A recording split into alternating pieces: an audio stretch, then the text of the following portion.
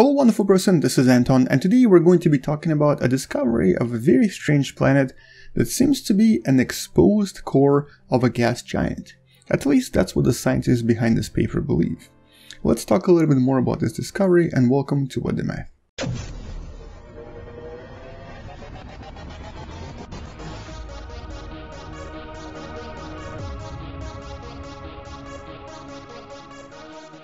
In the last 10 years or so, we've discovered a lot of really unusual planets. One of such unusual planets is right here. This is known as Konrad 20b. This was one of the densest planets ever discovered, and it sort of, back then and even now, defied our understanding of how planets formed.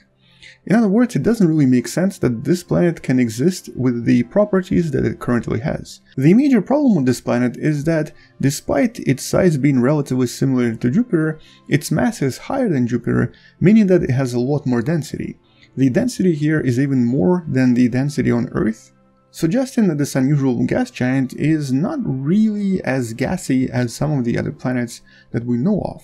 But in terms of discovering these so-called hot Jupiters, there are still a lot of mysteries that we don't really understand about them.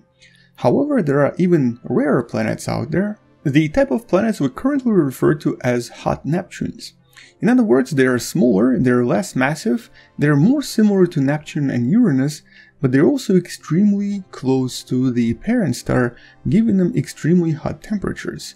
These planets are quite rare, and especially when we look around the galaxy and discover other planets in this region. Turns out there is something known as Neptunian desert.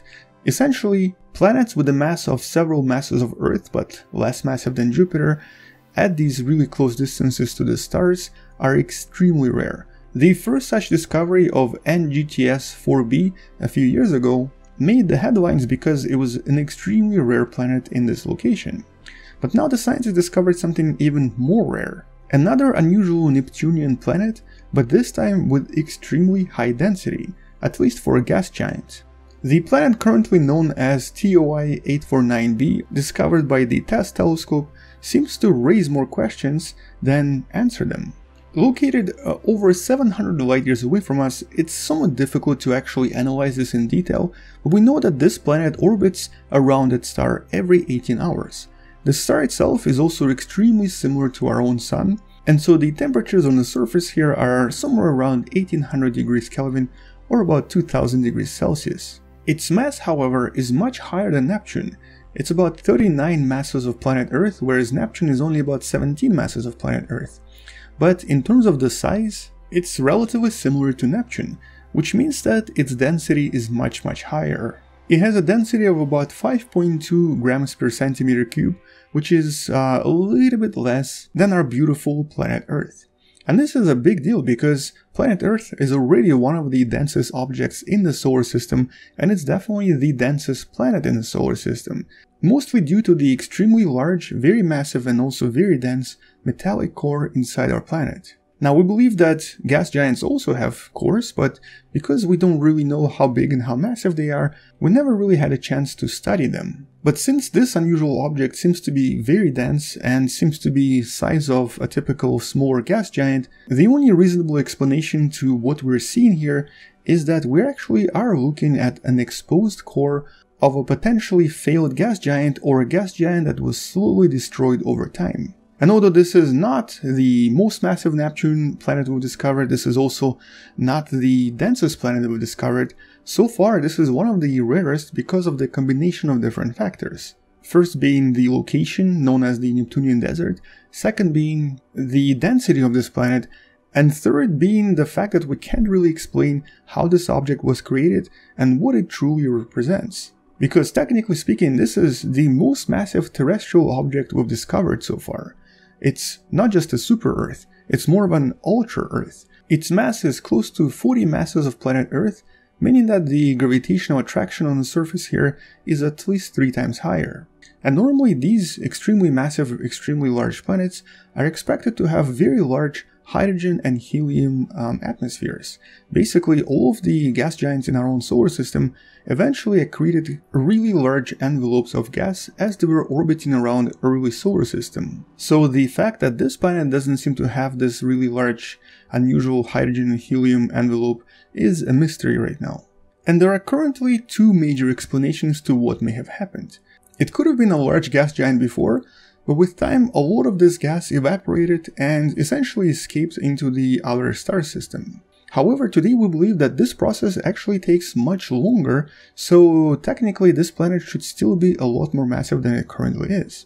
The other explanation here is that maybe this planet got gravitationally disrupted by the star itself, and a lot of its gas escaped through the tidal interactions with the star or possibly some other planet, thus leaving only the core behind. So that's one possible explanation here. But the other explanation relates to the idea of the planetary formation and just the gas present in the early star system. Here, the scientists believe that maybe this planet just never really got to absorb just as much gas as some of the other objects, and although initially it may have had a lot more mass, eventually as it migrated closer and closer to the star itself, even though some planets do end up inflating and receiving even more gas from some of the other objects, this planet for some reason started to lose its gas over time, thus remaining as a kind of an undeveloped or underdeveloped core of a potential gas giant. In other words, after a few million years, once this planet moved to this location, it more or less stabilized, stopped losing its mass, and eventually just became a remnant core of a gas giant that never really got to be a gas giant. In other words, this could be the first ever core of a gas giant that we actually can study in detail now. And because this is something we've been wanting to do in our own solar system for a very long time, but we're simply unable to do because there's no way for us to see inside Jupiter, Saturn, or other gas giants, here we might finally get our opportunity by literally looking at the core of a planet that never really got to be a true gas giant. But because it's still kind of far away, it's over 700 light years away from us, even looking and seeing this planet is still somewhat difficult. So studying this core is a bit of a challenge. Although somewhat related to that, here in our own solar system, we believe that at least one object, the asteroid known as Psyche that you see right here, is also a core of an underdeveloped planet. Not a gas giant, just a regular planet like Earth, Mercury, Mars, and Venus. And in 2026, NASA is planning to launch this spacecraft to try to go and investigate Psyche and then essentially take the first ever direct look at an actual core of a planet that could have been. So by studying this planet and also by studying Psyche, we might be able to understand cores of planets and possibly even discover something we currently can't even imagine. But the thing is, in this particular case, the planet still has a little bit of an envelope. Approximately 4% of the total mass is still hydrogen and helium, meaning that some of the planet is still unfortunately covered in the atmosphere. So we don't really truly see the core itself, we see the core with a thin layer of atmosphere. In that sense though, it truly makes TOI 849b the most massive terrestrial planet we've ever discovered.